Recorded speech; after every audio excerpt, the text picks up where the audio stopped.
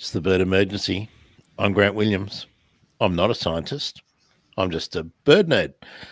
And joining me today to talk birds, and particularly the amazing lyrebirds of Australia, and much more particularly the Albert's lyrebird, the lesser known one, is Fiona Backhouse. And Fiona's doing a PhD at the University of Western Sydney.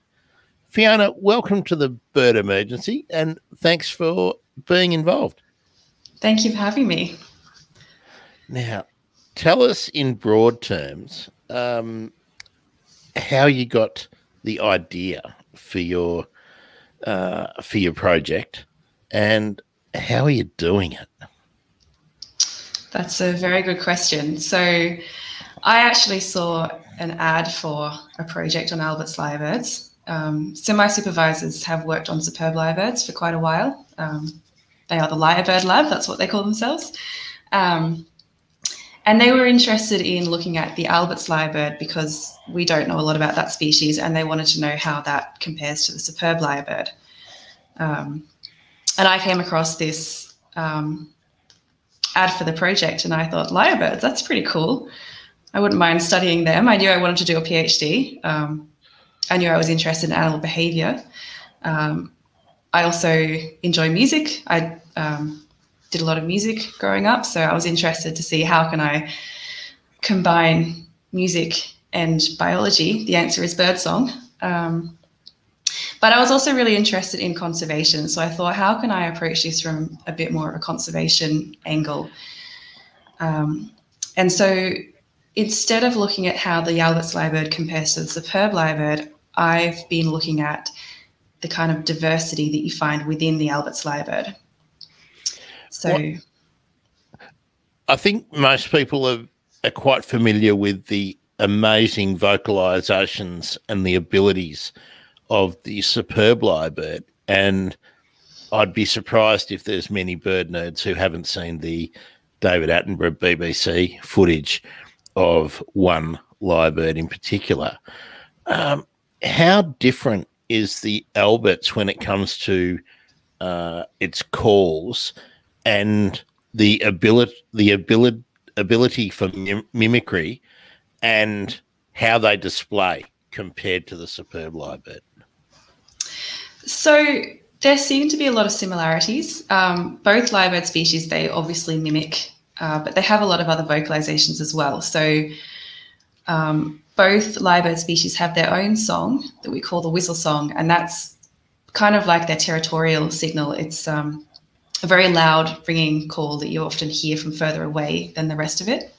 Then they have the mimicry. We sort of call it the recital mimicry because it's performed in this long string of different mimetic vocalizations without much interruption. Then they have another sort of vocalization, which in the superb lyrebirds is the dance song, sometimes known as plicking. And that's that really bizarre kind of laser-like sound that people often hear. Albert's lyrebirds have something that seems to be the equivalent, which is called gronking. And that's a very sort of rhythmic, almost percussive sound.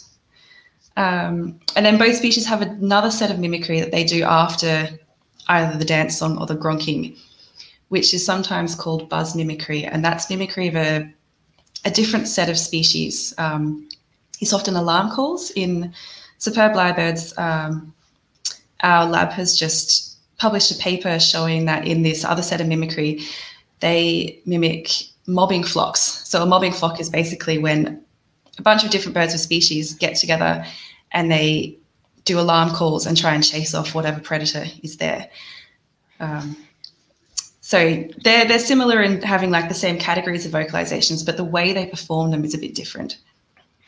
And I was reading some of the papers you sent along to me, and it seems like different populations of the Albert's lyrebird are quite distinct, but they all seem to have the same song structure, but they have variations in the way those songs are not constructed, but are performed. I think that's probably the best way to say it. So can you explain the structure of the song? Yeah, so the song you're talking about is the whistle song, which is also known as a territorial song. And that's this very obvious loud song that they do.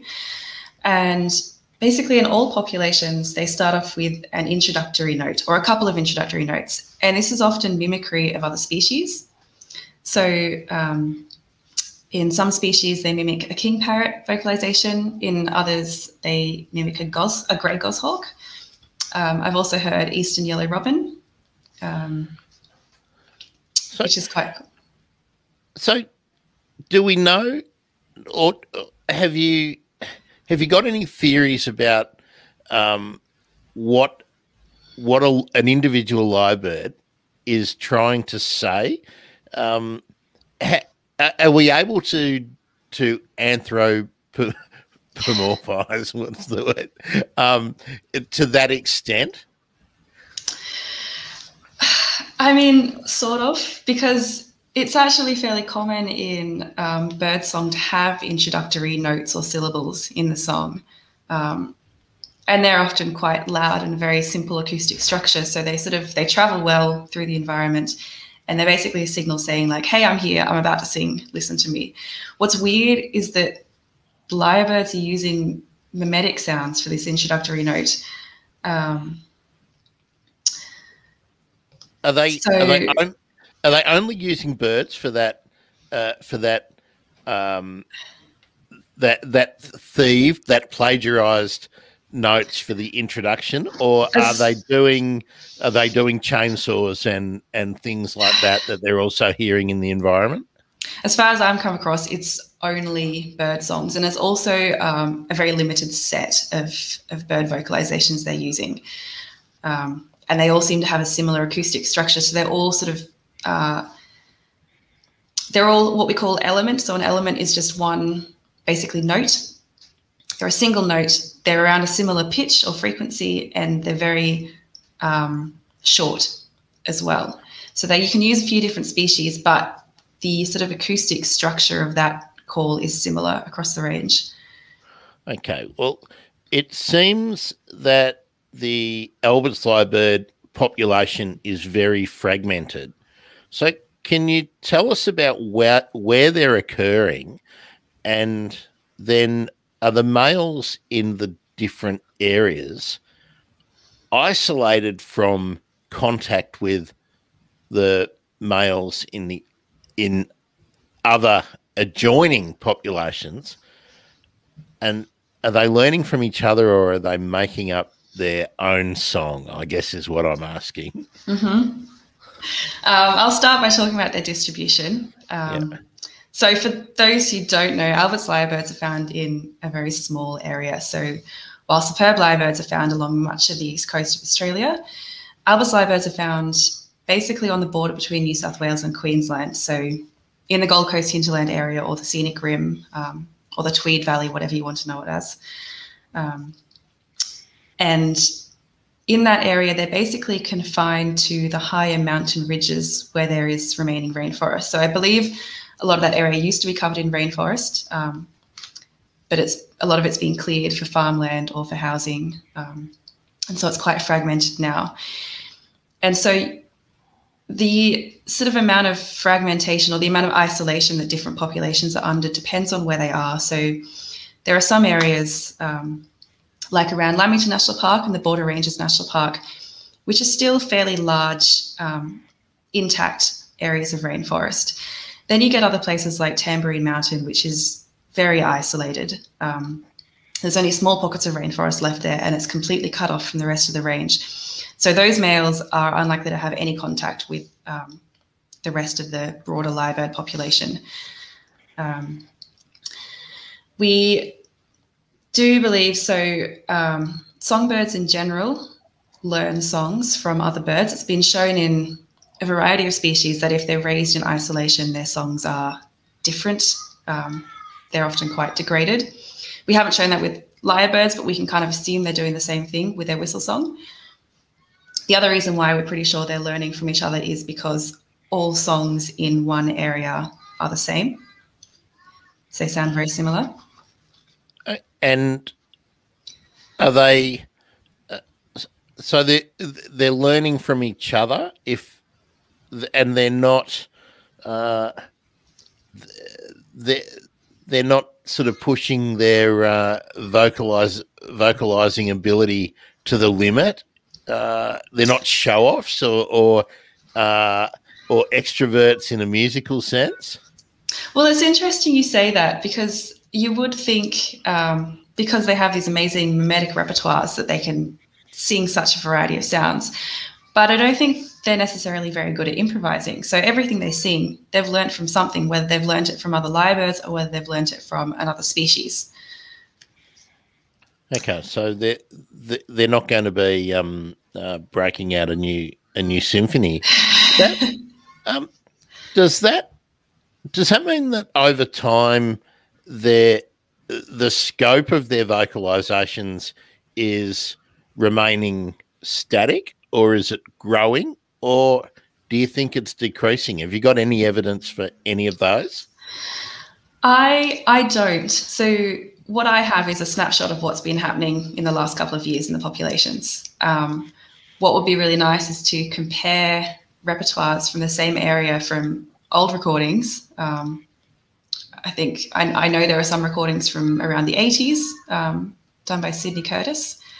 And it'd be interesting if somebody went back in 20 years or so and recorded them again to see what's going on. Absolutely. So tell us a bit about the behavior, the ecology of the lyrebird, and then we'll try and see how the work you're doing and the previous work can inform conservation decisions, apart from the obvious one of stop cutting down everything in the jungle. Yeah, so Albus lyrebirds, all lyrebirds, are mostly ground dwelling. They forage on the forest floor. They sort of scratch and they turn up heaps of dirt and they look for invertebrates that are there. They're very sedentary, so they're very loyal to one area. They don't move very fast. So lyrebirds are territorial. As far as we know, they have the same or similar territories every year. And sorry, is it dominated by one sex, or do males allow multiple females in their territory? Do we understand that? I don't think we really know what's going on with that yet. It's quite hard to know what the females are doing because they're so cryptic. They're not loud like the males. You have to rely on seeing them. I believe in the superb lyrebird, they're often actually thought to live in slightly different areas. So I think the males are often on the escarpments and the females are a bit lower in the gullies where there's more food for raising her young. With the Albus lyrebirds, we don't know what the distribution of males and females are. But it's likely there is some crossover with the territories, some overlap. And are they polygamous? What's their sort of breeding behavior? So females are the sole carers of the young. So once they've found a male that they like and they've mated, she goes off and she does everything on her own. She builds the nest on her own. She incubates on her own and she raises the chick on her own. The males will stay in their territory and they'll display away and they'll basically try and attract as many females as they can. Beyond that, that's all their involvement. So with that kind of behavior, can we assume that a male has a large territory, and because he's in the less choice country, and the females, because they're lower down in the habitat or in the gullies, whatnot, with more food, that they have smaller territories, so that a male has potentially more females to choose from than the females have males to choose from? It's an interesting question. I suspect it's not quite like that. I think that females actually go roaming to find a mate, so they don't rely on having males within their territory. They'll probably won't go too far away, but I don't think you would, find one male that has several females within his territory, because they still require the same amount of food. I think a lot of this would be, how much of an area can an individual defend to maintain its food supply? So that's a good question, Fiona. How big an area can a male lyrebird defend? So I have found on average about 300 meters between my males. Really? So what have you got a square meter average of the size of a territory? Let me do a very quick calculation. I mean, all of these numbers are sort of a movable feast, but I'm guessing that the population density is not determined by the size of the territories, but more likely the available habitat. Is that a fair assumption? So it depends in sort of what sort of context you're talking. I believe the estimates of population size are done based on the average territory size. Fitted into the available appropriate habitat. Yes, exactly. But I do think in some areas you probably find more lyrebirds crammed into particular areas than in other places. They might be more spread out. So you're not going to find the same density of lyrebirds across the range. I mean, that would be too easy. Of course, there's going to be, there's going to be a different carrying capacity in different areas. One would expect, and I would doubt that the species mix of the vegetation would be homogeneous right through the appropriate habitat. Yeah.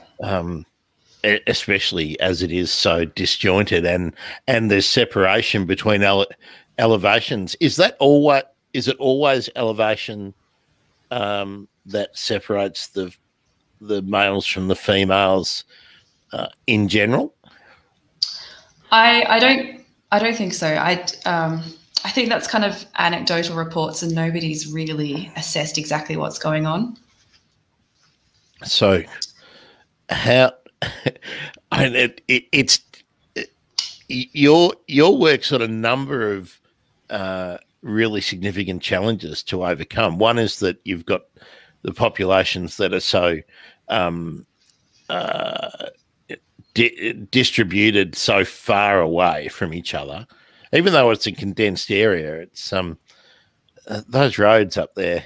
I mean, it's a long drive to get anywhere in that region, and it's pretty rugged getting up and down some of those slopes. So, how are you doing the field work? What's the actual method that you're using?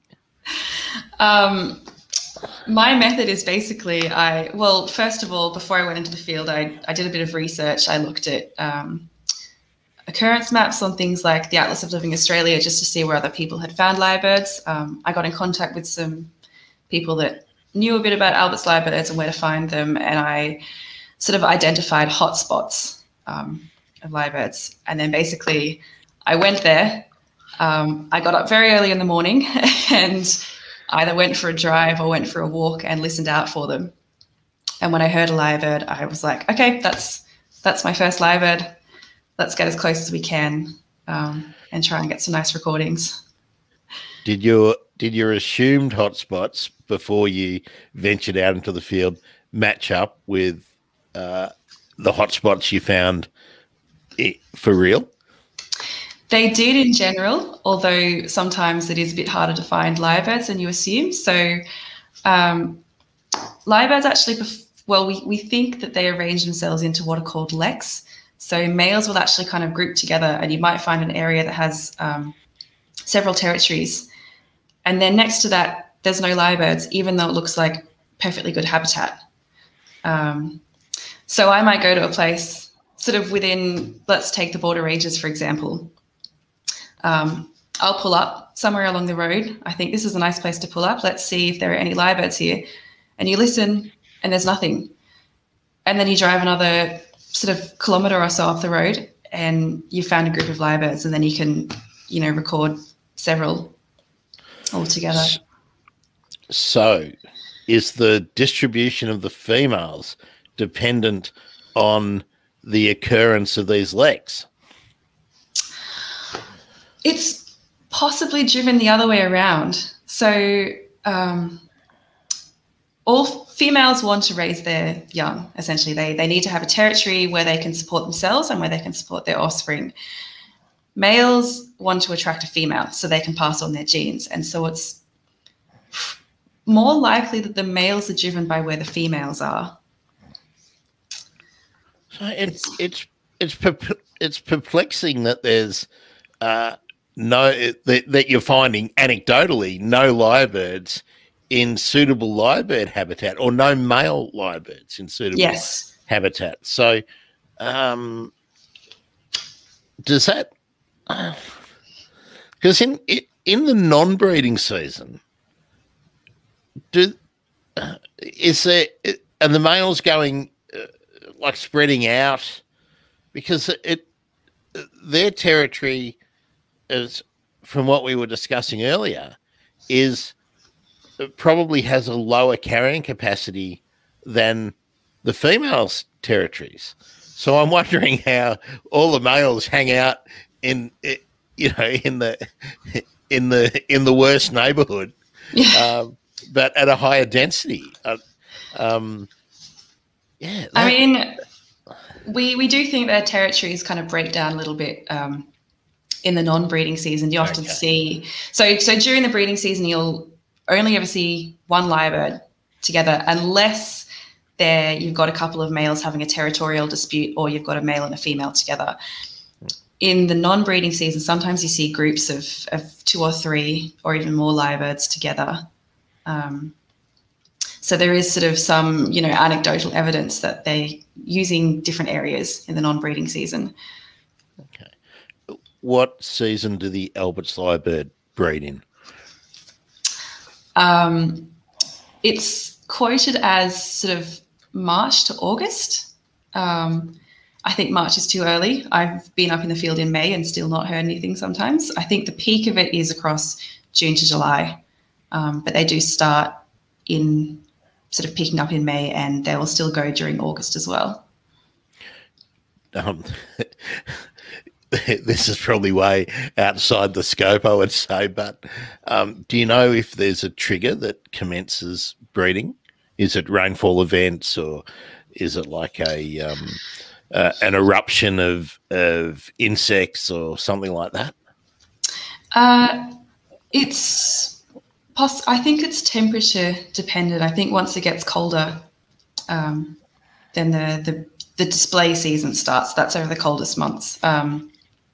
But female lyrebirds will actually lay their eggs a lot earlier than other species. So they can be laying their eggs, in the middle of winter, and you'll have chicks hatching as early as August sometimes. And yeah, I'm not quite sure why they breed so early compared to other birds. There's some thought that they display in the winter because fewer birds are singing then, and so they kind of have this, they have full. They've got the stage, exactly. They've got the spotlight. Yeah. And actually, that was another thing that is a point of difference between the two species. Where the superb lyrebirds, I've been lucky enough to see the display a few times. They sort of scratch out a big area, which is nice and clear, and then do half a malleefowl. They make a little hummock, a mound or whatever to stand on, so that everyone can see them. What does the Albert's male do? Yeah, so Albert's lyrebirds are different, which is sometimes annoying when it comes to finding them. Instead of making themselves a little clearing or a mound, they actually use what is called a display platform. and they use bits of vegetation that are already in the forest. So this often means vines. There'll often be like a sort of patch of vines that they actually use in their display. Sometimes where there aren't vines available, it'll just be some fallen sticks or branches. I've also seen them using tussocks of grass. So they like to get a bit elevated. I'm not sure that it's so much elevation, because sometimes it is on the ground, but they just have 3 or 4 really nice vines crossing over that patch. I think it's this vegetation that they can use in their display that's important. Okay, how do they use it? Can you characterize that? So when they're dancing, they'll actually grab bits of vegetation with their feet. So sometimes it's a vine, and they'll move it while they're dancing. So sometimes they'll grab a bit to the side and they'll shake it. Sometimes they're standing on it and they'll just kind of gently move their foot up and down. But what you get, especially when it's in a nice big clump of vines, is that this whole area of vegetation will start shaking and sort of create an even bigger visual impression than the bird by himself would do, which is really cool. So the male Albert's lyrebird really wants to be a pop star, but the superb lyrebird is perhaps the one that's been working the hardest in the studio and has got the clarity and the range and the repertoire. Possibly. Now, what are the main threats for the lyrebirds apart from human intervention?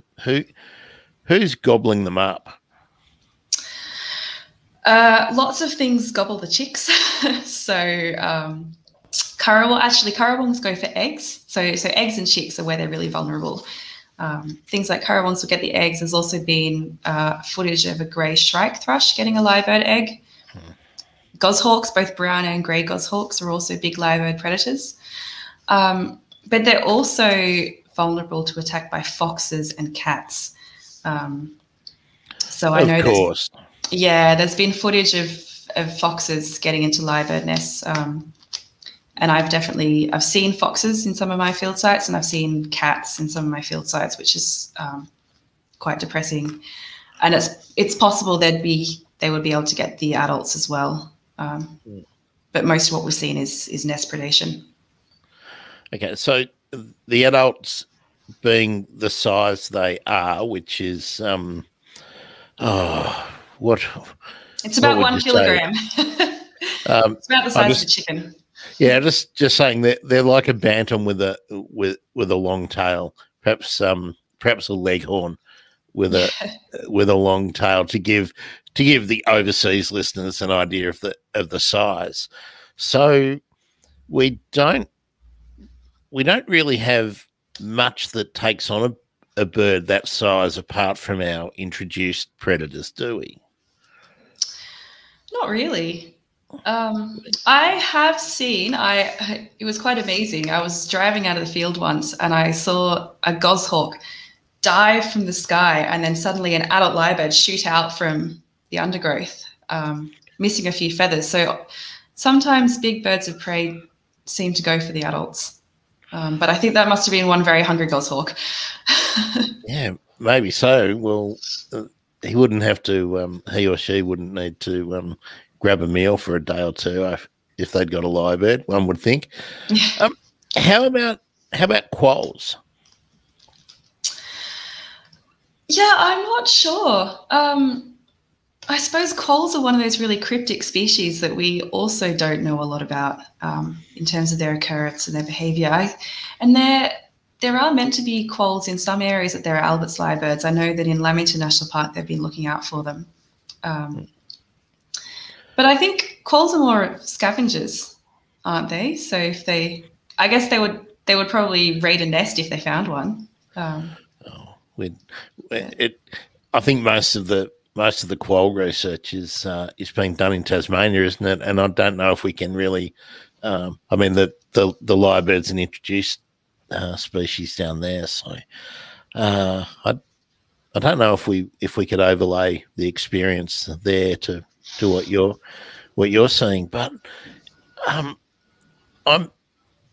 wondering how you see the future, because that part of Queensland and New South Wales has for a long time been, pretty sparsely settled, but the small holding, the hobby farm and whatnot is encroaching into that area. And I think the weekend drive is really, really popular in the valley. How do you see the future of the remaining habitat?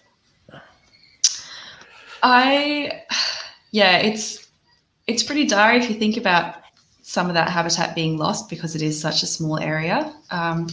But I know there are projects looking into conserving what's left and even revegetating some of those areas.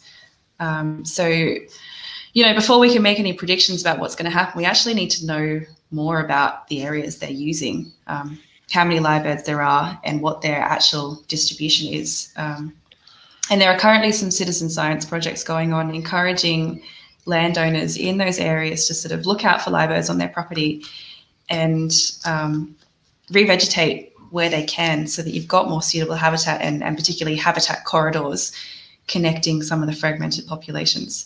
So it all depends on sort of human attitude and what people want to do. The citizen science projects that are underway now, is it easy for people to get involved? Do you know what they're called? Who's running them?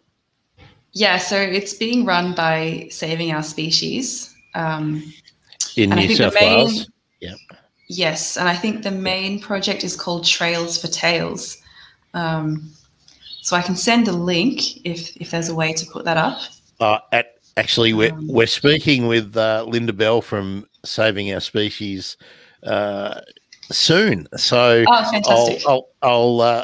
I'll grill her more on that. So yeah, I'll certainly put a link to Saving Our Species through the Department of Environment in New South Wales. Is there anything happening in Queensland that you know of? I haven't heard of anything in Queensland, so this does seem like it's all New South Wales focused. Do we have an estimation of where the bulk of the population is, on which side of the border?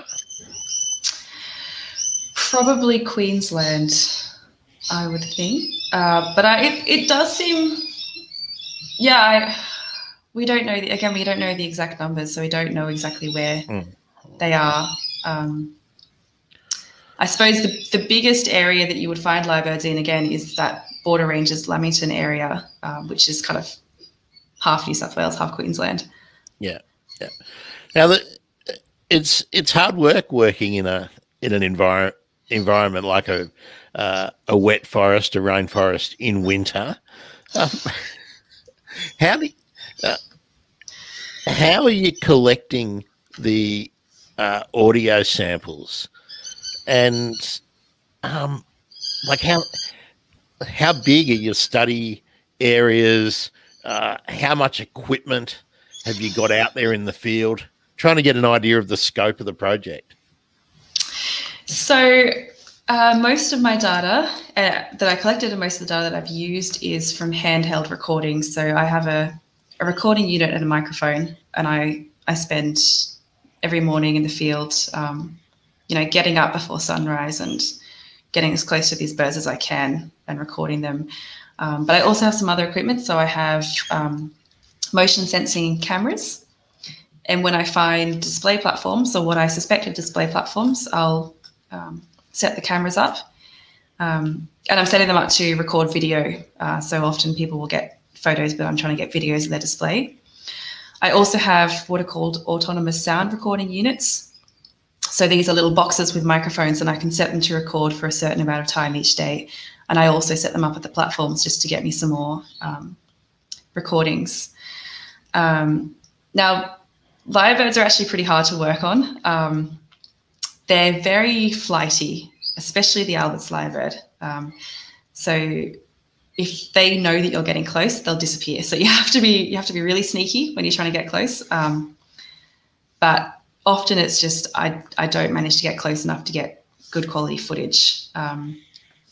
So the scope of my research is I had 5 different main field sites, and I collected data from about 5 birds from each site.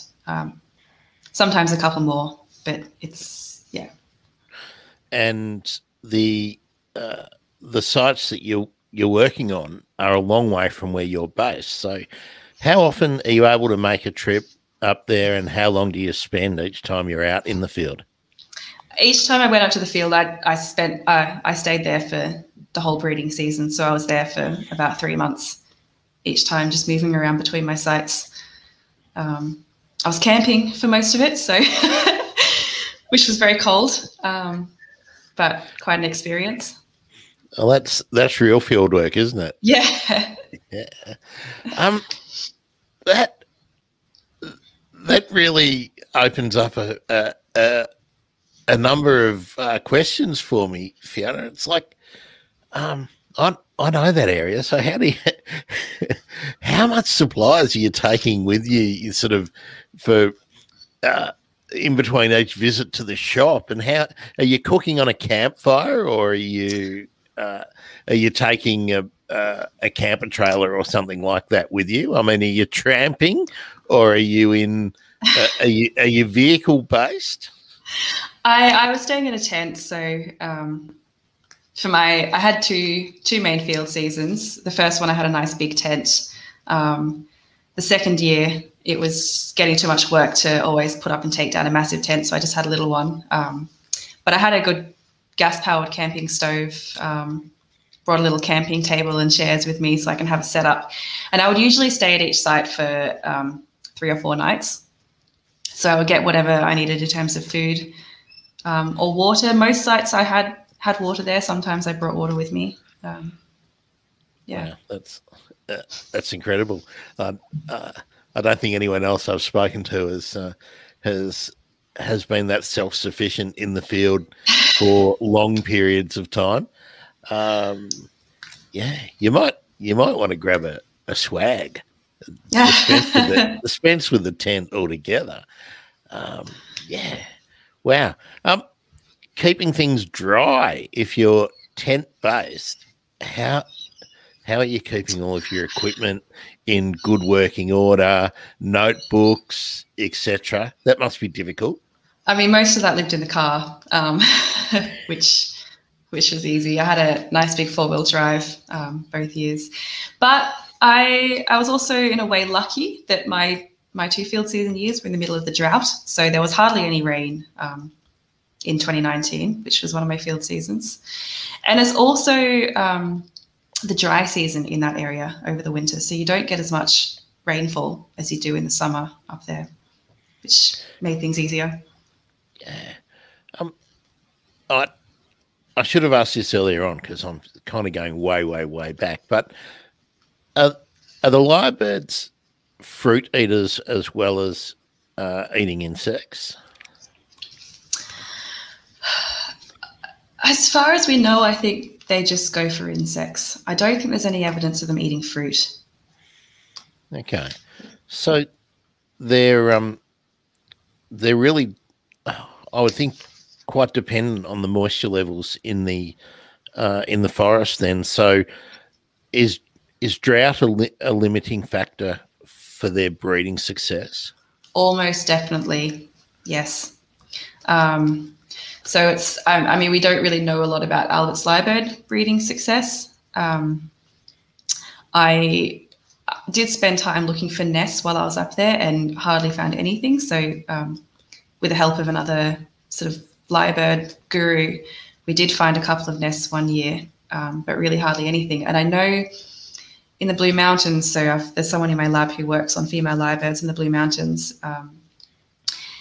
and I think she was finding fewer nests in the years that there were drought compared to after the drought. Suddenly they were all nesting. Okay. So they really do seem to be rainfall dependent, at least with what they're trying to do. And do we know reliably what the size of a clutch is? One. One. So One egg. One egg a year. So one currawong, one grey striped thrush, one butcher bird can be. That's it. That's so. It's another question you probably can't answer, but it's one that really needs an answer from a management point of view. Is the population replacing itself each year? I mean, it almost sounds like that's too low to be able to compete with foxes and cats on top of their natural predators that they're adapted to deal with, and then the land clearing and climate change on top of that. It seems a bit gloomy. It does seem a bit dire, and nest predation rates in lyrebirds, from what's been gathered, can be very high. So they actually, lyrebirds have a very slow life history, so they don't start breeding until they're several years old. So I think males don't start breeding until they're 7 or 8, and I think the youngest that a female has been observed to nest is 4 years old. But they live for a long time. So once they reach maturity, they can have, 10 breeding years. And if half of those are successful, then one lyrebird has produced 5 more lyrebirds.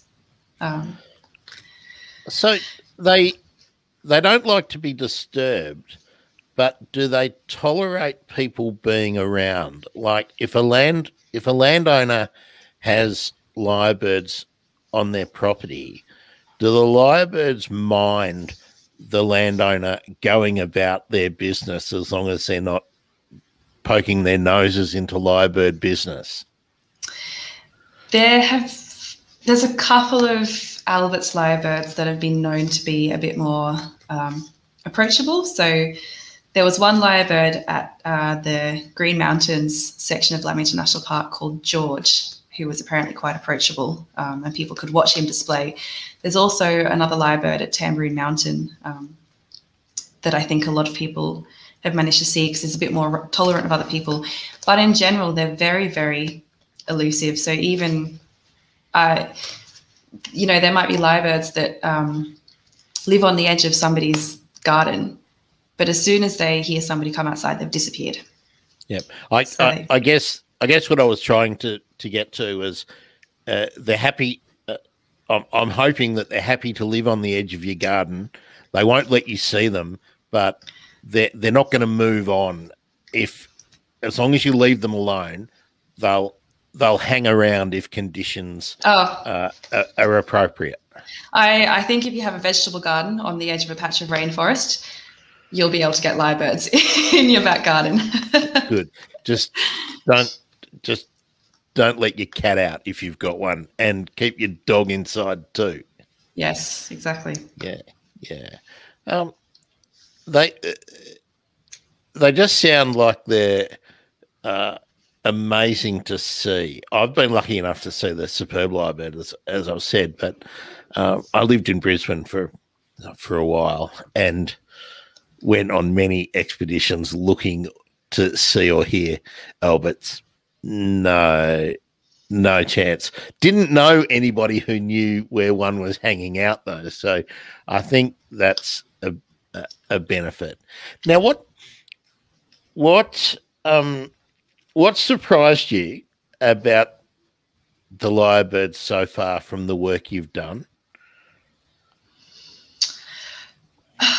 I think what surprised me the most is that, lyrebirds are known for being able to produce all sorts of crazy sounds, and because of that, wonderful video by David Attenborough that shows the mimicking of chainsaws and cameras and everything, we expect that they can mimic just about everything.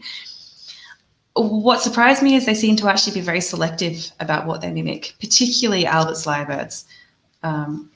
So there's all sorts of different sounds they could be mimicking in the rainforest, but across the range, I've found with the populations I've studied, they're restricted to mimicking about 12 species in their sort of main mimetic display, which is not that many compared to what's in the area. So who are they plagiarising? Who are their favourites? Big favourite is the satin bowerbird. Every lyrebird mimics multiple satin bowerbird calls. Another favourite is the king parrot, crimson rosellas, eastern yellow robins. Green catbirds are often mimicked.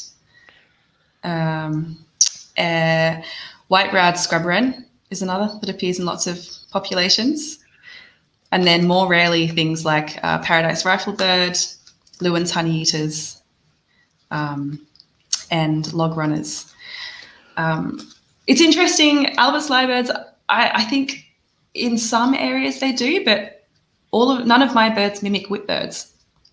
But that seems to be a favourite of the superb lyrebirds. Well, I read that really interesting paragraph in one of the papers you sent me that the lyrebirds in Tasmania are still mimicking whipbirds, even though there are no whipbirds in Tasmania. So so that shows that the songs are passed down through the generations. That's stunning. It's fascinating, isn't it? Yeah. Have you got a favourite that you've been studying? A favourite bird? Yeah. No, or a favourite couple. My favourite bird is one of the males in Main Range National Park in the Goombara section. So that's one of their most northern populations. It's an absolutely stunning area up there. I think it's my favourite field site as well. But there is this one male. I think he was the first one that I found a platform for. And when I set up a camera, I got hours and hours and hours of footage of him. I think out of all the birds I've filmed, he's one of the top performers. So one morning, I think he was on his platform for, I think, 3 hours. One morning.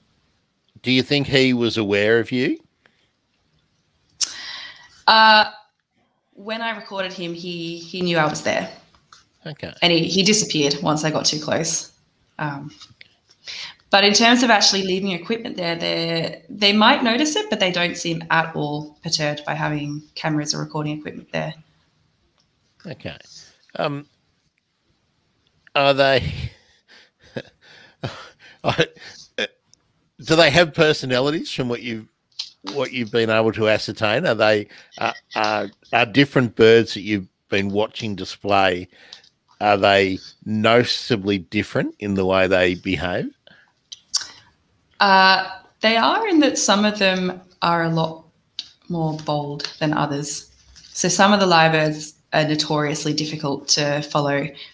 And as soon as, on the edge of their territory, they stop singing and disappear.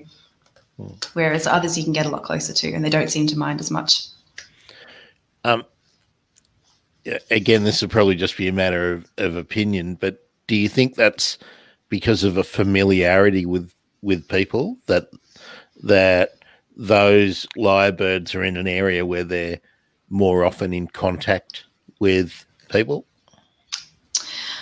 I think it might be more to do with maybe the lyrebird's age or how dominant he is. If they have sort of dominance hierarchies, we don't really know about that. But basically, if he's a really top male and he knows that he can outrun a predator or whatever, he might stick around a bit longer. Because sometimes, within an area that would experience similar numbers of humans, you've got slightly different responses of the lyrebirds.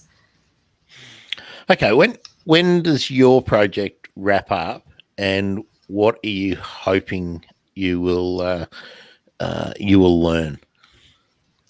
I am actually in the final stages of my PhD now.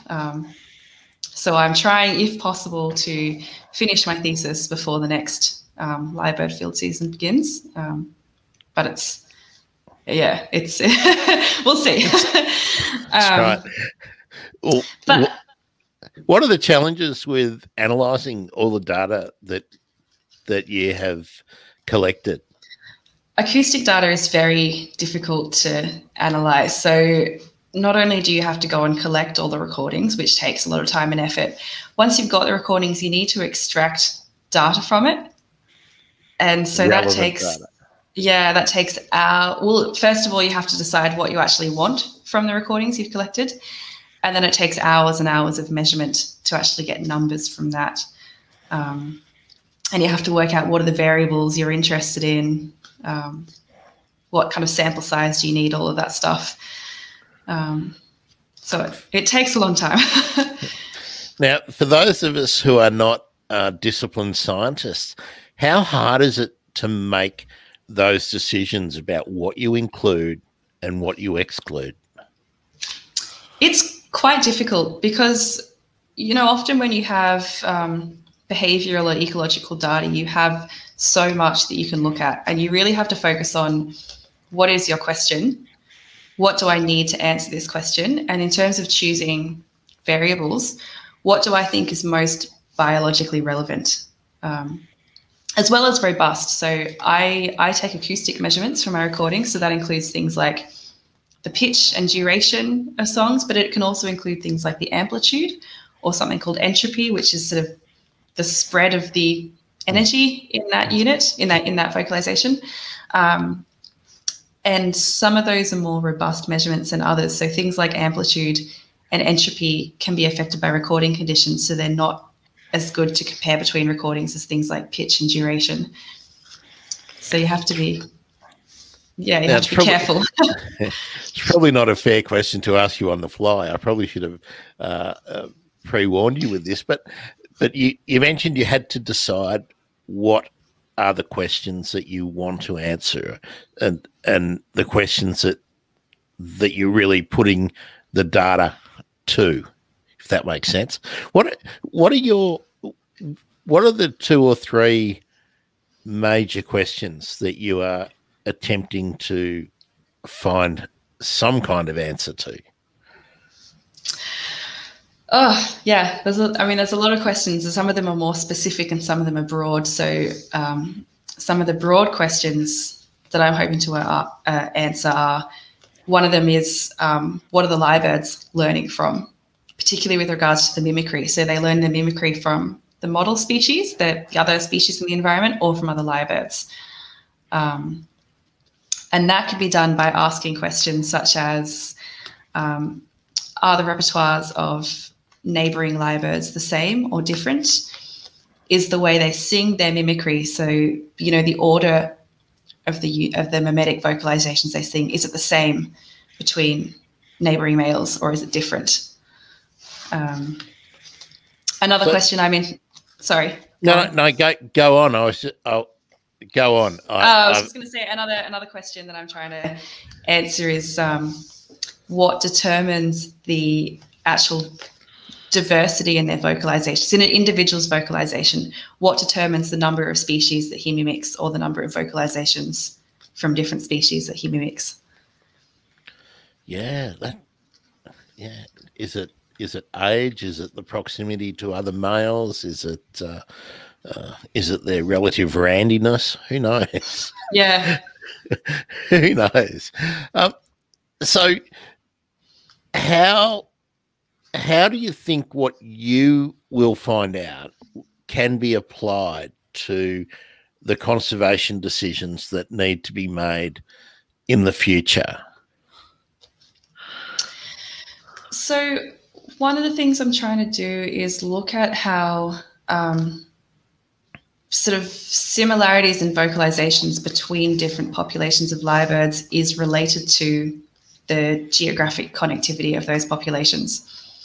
So we're trying to understand from a geographic perspective what drives the variation in this species.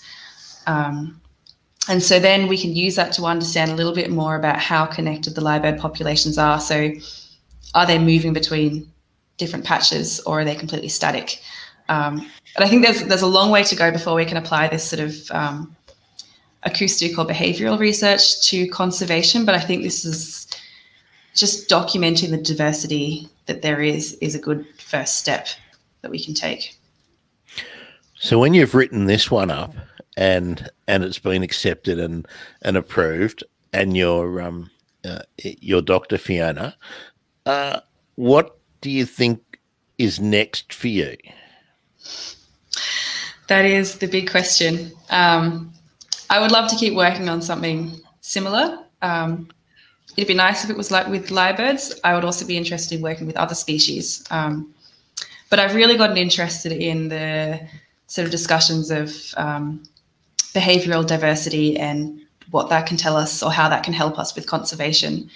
So I'd love to sort of keep doing similar things, but move even further into conservation.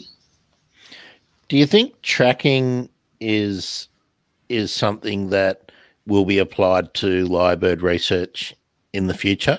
Because it's now become a bit more affordable, I think, to have the GPS trackers attached to birds. Do you think they'll handle being trapped and harnessed?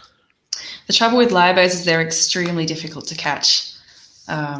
So they have luck catching superb lyrebirds in some areas, particularly there's a population down in Victoria where most of their catching involves getting birds at the nest. So the easiest birds to sort of capture and get data from are chicks and their mothers.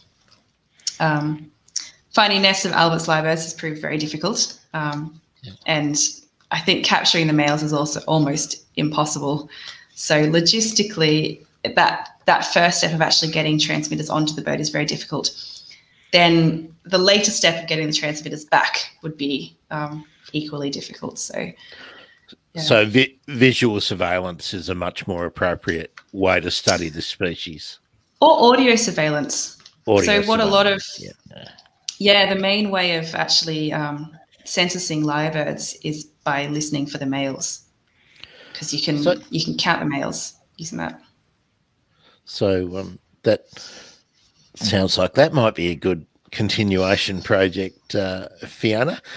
Now, you mentioned before we started that you've got some research partners in this project. So do you want to give them a shout out and a hey, thanks for your money kind of call?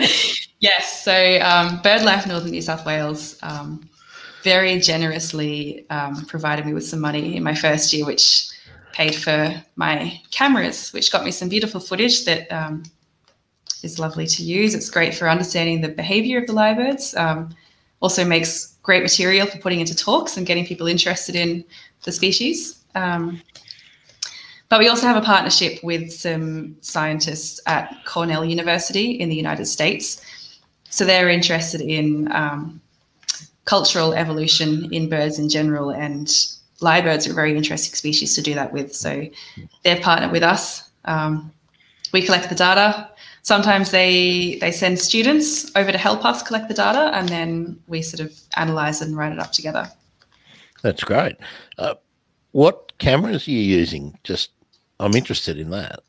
I've used a couple of different cameras. There's a brand called Stealth Cam, which I've used. I think the model was DS4K. But our lab often used Bushnell's, the Aggressor model, and they've proved to be really good. So they seem to be they can deal with rain and all that kind of stuff and take very nice quality videos.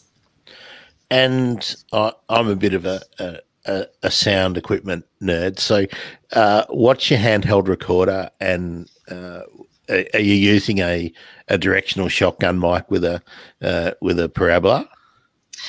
So the little recording unit is a Marantz. I can't remember off the top of my head which model number. Yeah, it doesn't matter. But it's a Marantz, and then we use a shotgun microphone that has a softy over it. Yeah. We don't have a parabola or anything. We just use a shotgun, so we can get very directional sounds. Ripper. All right, Fiona. Well, now we have to get into the bird nerd spectrum part of the show. What is your field guide of choice when you're out there in the field? That's a difficult question because I can't remember who wrote it. What's on the cover? It's a red cover. It's one of the recent Birds of Australia books. I should offer a prize for the first person to hit me up on Twitter with the correct name. I know it's meant to be a favourite of ornithologists in Australia.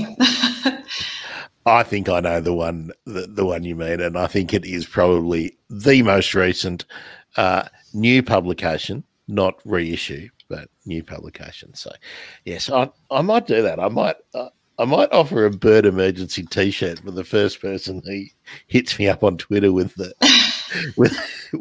with the right answer. That's cool. What's your favourite piece of field equipment? My gaiters, actually. Yeah? I wear gaiters.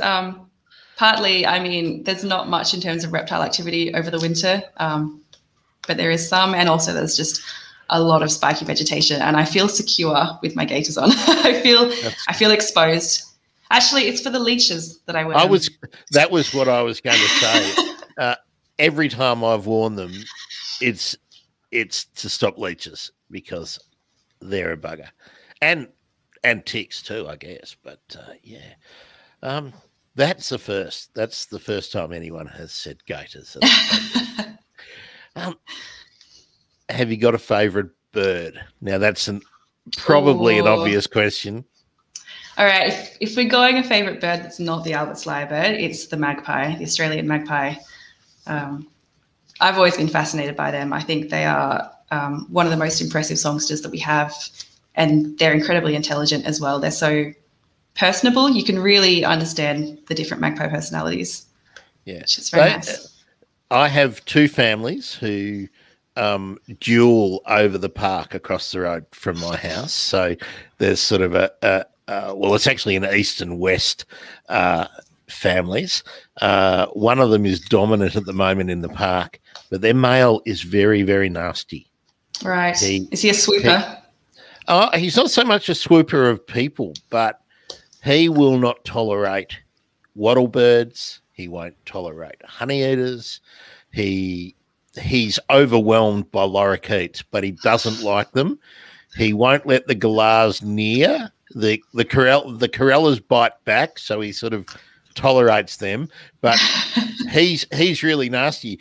In the ebb and flow, when sometimes the other group get to use the park, their male doesn't seem to mind anybody. Oh, there we go. Yeah, but yeah, they do have very definite personalities. The mothers are very good mothers, or the mother in the group I've got now is a very good mother. She takes all the chicks under her wing. She manages to do 3 or 4 every year. Oh wow! She's pretty amazing. Yeah. So anyway, they're talking about your favourite bird. It's mine. What's on your bucket list in terms of birds? Oh, that's a really good question. Probably penguins. Any sort of penguin. I've seen fairy penguins when I was a kid. Have you been to the penguin? Did you go to the penguin parade as a kid? No, I think there was penguins at near Bicheno in Tasmania. Okay. That I saw. Okay. Well, if you love penguins, you have to go to the penguin parade. You can't beat that on Philippines. It's pretty dorky, but it's pretty fun. And is there like a location that you are absolutely hanging out to get to? South America. Anywhere in South America. I think they have some really, really wacky birds around there, and some of the highest diversity of birds in the world as well. Yeah. But are you looking for forest birds? Are you wanting to go out on the steppes? I mean, you're looking to go to the jungle, aren't you?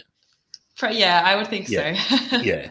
I was going to say you can go to the Atacama Desert or whatever you want, but you ain't seeing any macaws there. Yeah. Yeah. And where is your favourite spot that you have gone birding or like to go birding? So a few years ago, I had the absolute privilege of working on an island, or an archipelago of islands called St Kilda in Scotland, which is a little group of islands way off the west coast of Scotland, and it's a major breeding ground for all sorts of seabirds. So they have a puffin colony, they have gannets. You've seen the puffin. Yeah. I have. That's why, if I hadn't already seen puffins, that would have been my bucket list bird. Yeah, I think that's the favourite of so many people. So, do you maintain a list? Do you know your number? I do not go that far as having a list. I appreciate birds when I see them, and I like sort of to know what I'm looking at, but I haven't really kept track. So on a day out in the field, you'll happily sit and watch a group of scrub wrens go about their business, rather than you've got to trek for another 4 kilometres to get the next one. Well, I've always loved animal behaviour. So if I'm out in the bush or out in the field, my favourite thing is to just observe what's going on, not necessarily to look for as many different things as I can, but to just see what they're doing. Well, so maybe my bucket list is bird behaviour rather than bird species. Yeah. Let's extend the questions a little bit further than I normally do. Are you more an animal nerd, or are you now firmly a bird nerd? I'm definitely animals in general. Okay. What do you want to study, or what is the favourite that you've already had a dip at? I'm yet to study anything that's not a bird, which is why I think I often fell under the umbrella of birds. I would love to study quolls, actually, or Tasmanian devils or something like that. You're going to have to relocate, aren't you? Tasmania, what a shame. Yeah, beautiful place. That's right. A couple of extra pairs of breeches, so you can wear 3 at a time.